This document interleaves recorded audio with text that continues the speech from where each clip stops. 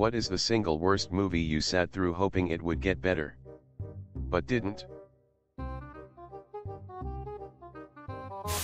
After Earth with Will and Jaden Smith. It was the double combo of being bad but getting the sense that they thought it would be groundbreaking. You know it's bad when a father and son have absolutely zero screen chemistry. 365 days. It got worse. ARR you lost baby G or L? Edit. Hate to be that bitch. But thanks for the upvotes and the gold. The new Doolittle movie with Robert Downey Jr. The climax of the movie is him pulling a bagpipe out of a dragon's ass. I was just sat there like, who approved this to be made? Pulling a bagpipe out of a dragon's ass. I have never wanted to watch this movie more than right now. But I feel like I'd be left with more questions than answers. I just watched the scene based on this thread. Apparently there's a white duck whose whole purpose for existing is to sound like a sassy black woman. Mean Girls 2. Thought it was going to be like the first one. Ended up with a Walmart version. There's a Mean Girls 2? Unfortunately. I feel like maybe they should have just called it Meaner Girls. Allegiant. Nothing actually happens in the film. I could have watched paint dry for 2 hours and it would have been a more productive use of my time than watching that film. Super disappointing, especially since the first 2 films were fairly decent. They actually didn't finish the series because the rating for it was so bad. There was talks of doing it as a TV mini-series, I do believe. But that was kicked to the curb as well. Edit. Wow guys. Thanks. My most upvoted comment was about a great book series made into shitty movies. Didn't Shailene Woodley say if it went to cable she was out? I thought that was what put a bullet in it. Took the family to see it because the kids read the books. Your was just plain bad. To be fair, the books fell off a cliff as well. The first one was a passably decent teen dystopia tale. But the second was confused in what it wanted to be. And it just kept getting more and more muddled and weird as the pages turned. I Know Who Killed Me starring Lindsay Lohan. OMG, I was a stupid teenager and thought she was so cool, so I actually spent some of my parents' hard-earned money to get it on pay-per-view and it was so trash. Y'all ever seen Slenderman? Absolute shit show. As soon as the credits were rolling in the theater, a guy in the back yelled, "Well, that was shit." I agree. There's nothing interesting in that movie. You should rather go watch Marble Hornets on YouTube if you are interested in good Slenderman content. Marble Hornets was terrifying. Until episode like 185 or something, when it was 3 months between releases and I couldn't keep track of what the hell was going on. There is a video with the whole series. It's around 8 hours long if you want to watch the whole thing easier. The Dark Tower. The only reason I didn't leave was cause I was in southern Florida for a trip and went to the movies to get out of the heat for a while. The movie AC was the only good thing I found with that movie. The makers of that movie have forgotten the faces of their fathers. It was horrible. It was nothing like the books and just sucked. You could have made each book its own movie, but no. Let's cram like 14 huge novels into a 2-hour movie. Not even that. It was supposed to be a continuation of the journey. It was PG-13 and 90 minutes. Fuck outta here. There's so many movies on this list where I'm thinking, how did you not know that was going to be awful? As a former Blockbuster employee, you have no idea how bad the average person's shitty movie radar is.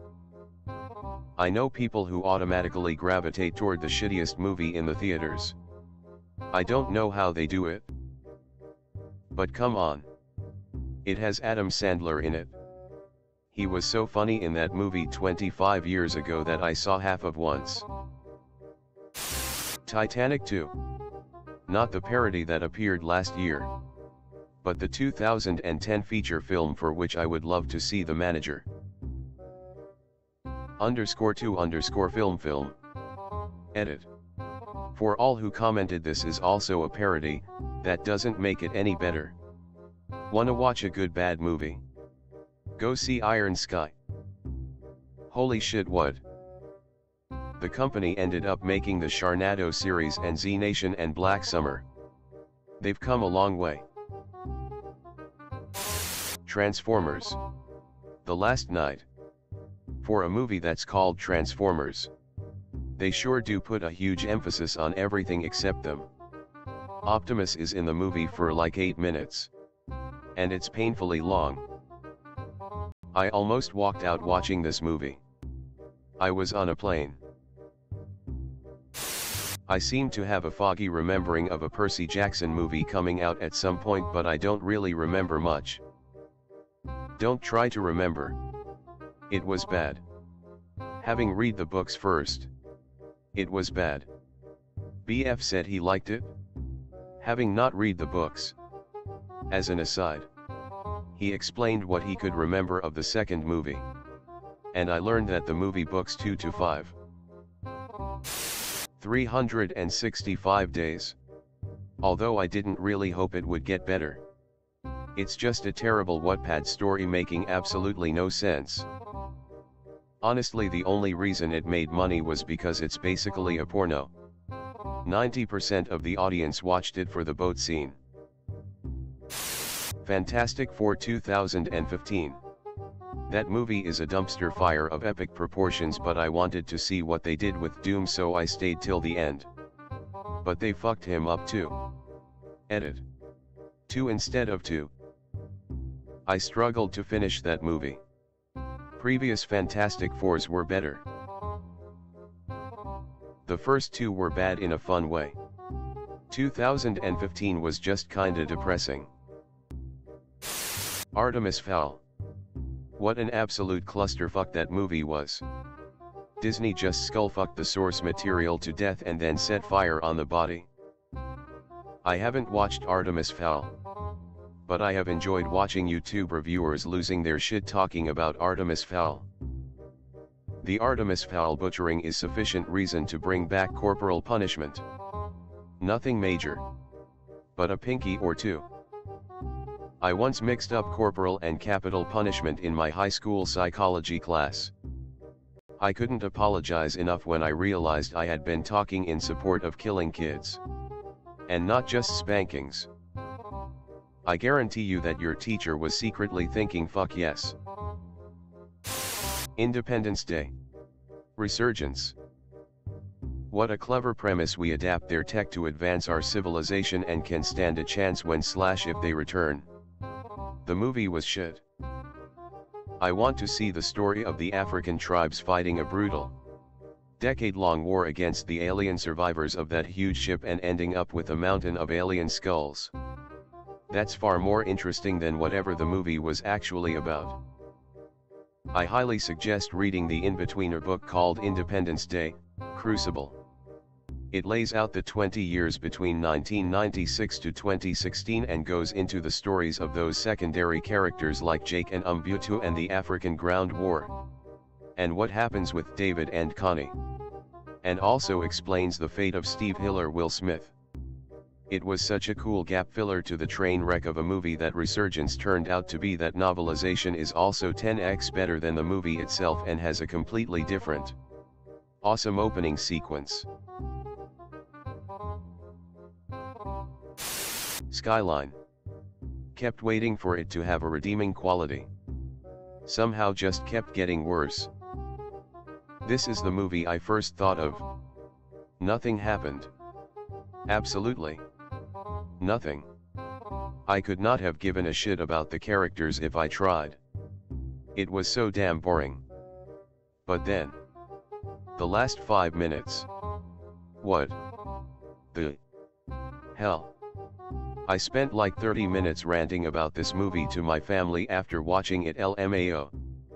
It had no right to be that shitty and boring and then throw that WTF ending out there. A Wrinkle in Time. Only reason I sat through it was that my brother watched it and said it was decent. Something weird and unusual happens for some reason. Then something unrelated. Weird and unusual happens for some reason. Repeat 5 times. The end. Nothing seemed to connect or have reason to it. Holmes and Watson. This is one of the rare movies listed that I can personally understand and relate to. Most listed are just blatantly bad movies from the jump. Zero hope that they would be anything near good. One person posted Battlefield Earth. LMAO. That was never going to be good in a realistic sense, but I'm approaching gatekeeping here, so I'll get to the point. Holmes and Watson is shockingly bad because it's made by and starring people that usually make good comedy. It was expected to be at least an average comedy movie, and it is truly unwatchable. It's just so bad, and not in a good bad way like Battlefield Earth or any, just bad like every Adam Sandler movie made after 1998. HNW should have been good, and it's truly shocking in how unfunny it is. I kept waiting for it to turn the corner of have some deep Kaufman-esque reveal that would show how the previous hour has been one long build up to a punchline. Anything. Something. Yet. It just ended after a truly miserable 90-ish minutes. It felt like a 4-hour movie. The mark of a truly bad film, haha.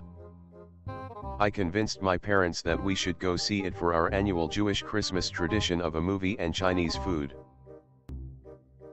The trailers were pretty funny. The guys in it have made some great movies in the past, so it should be good. Nope. The 3 jokes in the trailer were the only 3 jokes in the movie. It was just awful. At least the Chinese food was good.